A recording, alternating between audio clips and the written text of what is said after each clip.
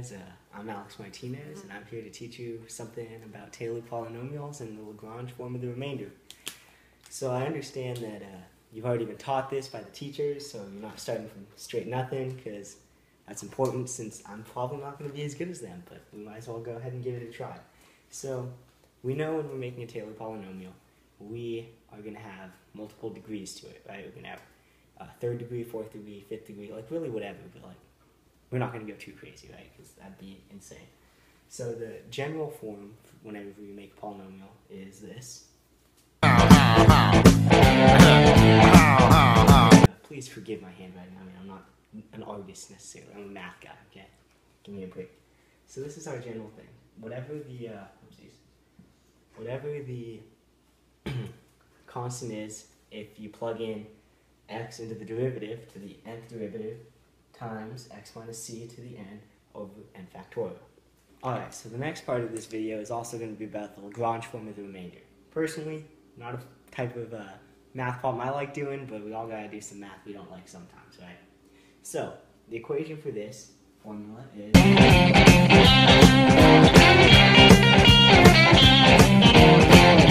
m represents the biggest number that could come out of the next term in the Taylor polynomial. I know that sounds pretty dumb, but I'll explain it later when I do an example. N plus 1 would just be, you're taking the factorial of the next n, I guess, and then absolute value, because perhaps the number you're approximating, your c, could be greater than x or less than x, so we just keep the absolute value and then raise it to the n plus 1 in order to get our answer. Now, I'm personally not one who likes to do, understands things just from looking at an equation. That just doesn't help me at all. I learn by practicing, so I'll give you guys a practice problem. Be right back.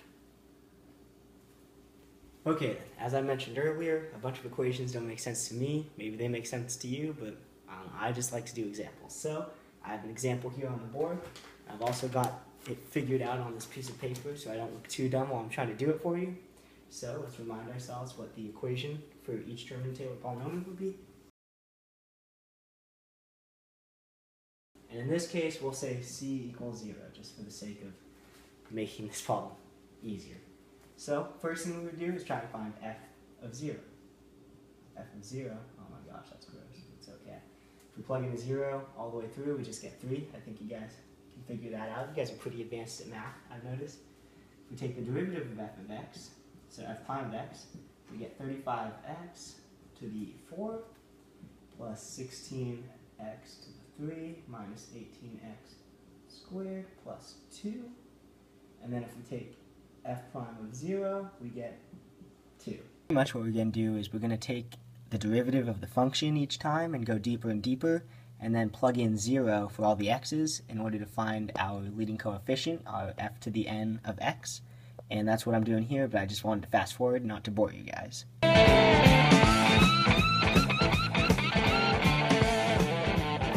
now we have all of the coefficients. We have all of these parts, all of these are laid out.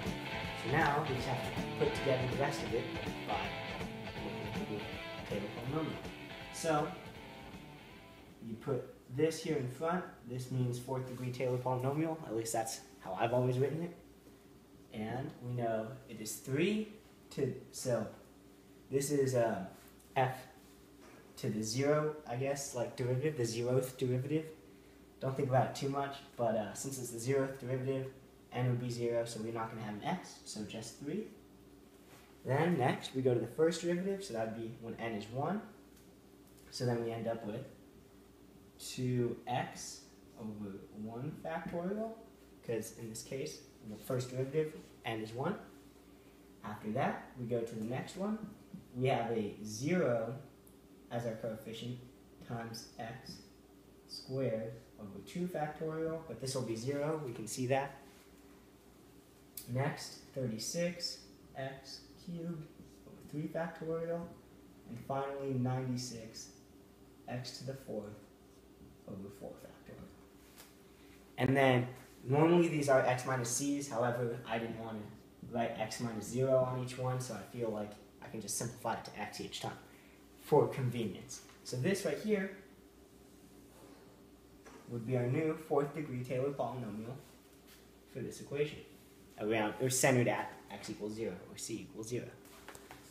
Alright, so next we're doing the LaGrange part. We'll find the remainder, and we will try approximating at 0.1. So we centered it at 0, but now we're going to approximate for 0.1. So we'll just get rid of that for right now. So just a reminder, this is our fourth degree Taylor polynomial. This is our original function that we were given. And then this here was just the fourth degree. I kept it on there because we'll need it for this. So once again, we'll remind ourselves of the equation for the Lagrange form of the remainder.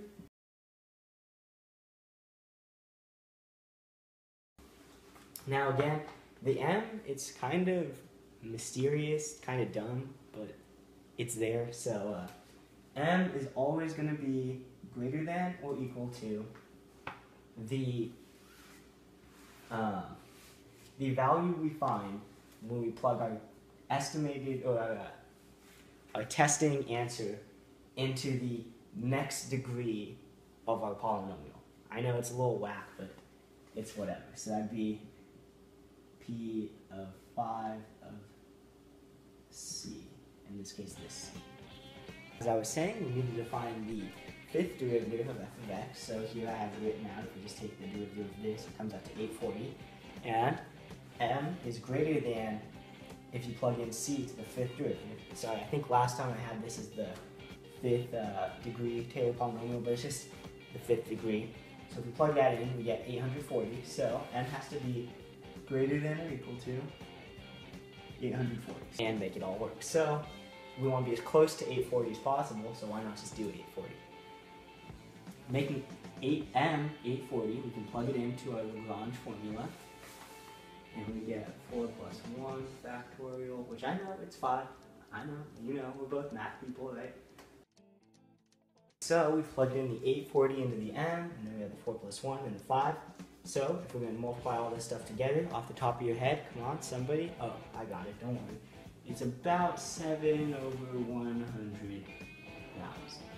That is how far off we are from the actual answer when we plug 0.1 into this equation versus into this equation. And that is what Taylor polynomials are really used for. They're sort of used to represent another equation. And the more degrees we have, the more accurate it will be. And I don't know if you noticed this, but like just look, we're kind of building this equation from the back. We have a 3, 2x, 36x cubed over 3 factorial. That simplifies to 6x cubed. And if we kept going, like to the next one, it would all work out the same.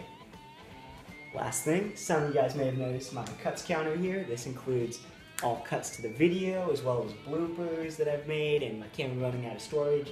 So we're at 9 right here. I think to finish this off, we can add a 10th cut. That's all I have to say, and bye-bye. The n plus 1, where we'll go ahead and erase that one.